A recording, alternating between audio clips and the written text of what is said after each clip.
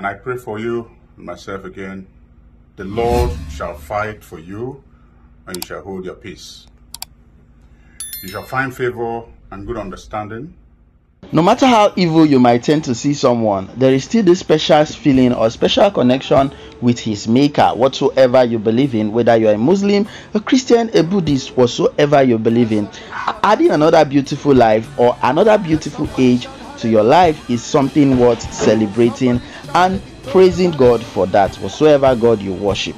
Anyway, Kanayo.O.Kanayo is celebrating his 60th birthday today, and he has this wonderful and amazing prayers he has for his friends, for himself, and for his family. I just feel like sharing with you this one because sometimes acknowledging the fact that we don't own life, we wake up each day as a blessing and as an opportunity. It's beautiful. So it's always very wonderful to appreciate God for life. Anyway, enjoy the video. Don't forget to subscribe if you're new here. Use the comment section and wish Kanayo.O.Kanayo a happy birthday. Enjoy the video. See you guys on my next one. My soul and all that is within me, bless his holy name.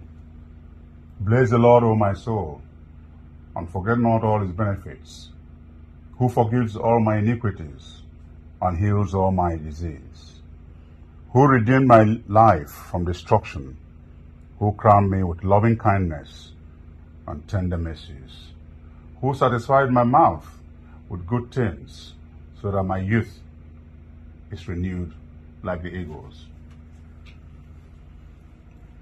As I thank God today, 1st of March, my 60th birthday, I have prayed for myself, and I also pray for you as a friend, as a brother, as a sister, as a neighbor.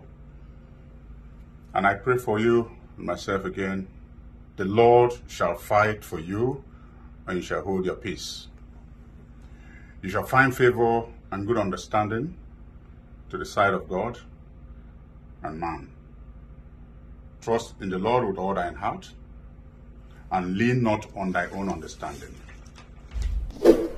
In all thy doings and ways acknowledge the Lord, and he shall direct thy paths. Be not wise in thy own eyes. Fear the Lord and depart from evil.